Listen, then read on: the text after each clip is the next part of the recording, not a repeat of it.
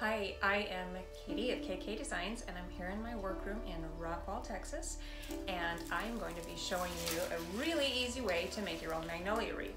Now we're going to start off with a grapevine wreath, which you can get at most craft stores pretty inexpensively, and then we're going to be salvaging from a magnolia garland.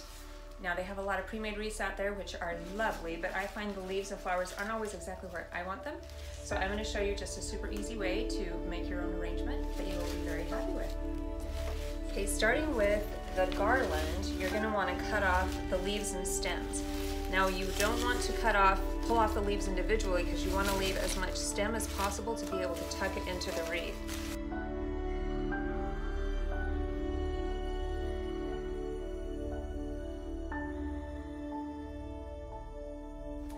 Now you can see that once I've got them all clipped off, I've discarded the main vine, and I have them sorted kind of into smaller leaf groups, medium to large leaf groups, and then the leaf groupings that include the blossoms, the flowers, of course.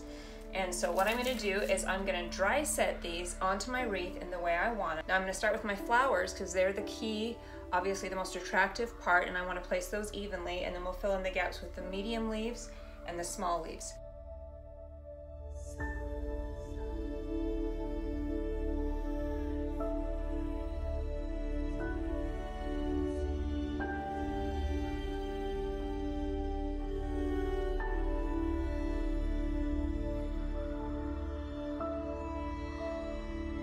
Now I've got them dry set and they're just kind of loose right now. I'm going to go back and secure them with a glue gun and kind of fluff and arrange and twist.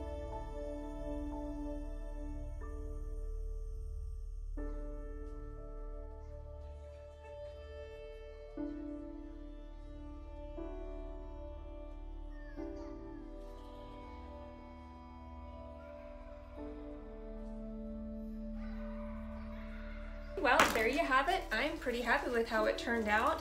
Gave it a good shake to make sure none of the leaves were loose. So we got those all glued in and solid, and as you can see, I chose to focus my magnolia blossoms on one corner and tapered out to the rest. I like mine a little asymmetrical. You could spread yours out a little bit more, whatever you like. When it's angled like this, you can turn it whichever way you like to put the weight of the blossoms. I usually prefer bottom left. Thank you for joining me for this little fun how-to craft with KK Designs.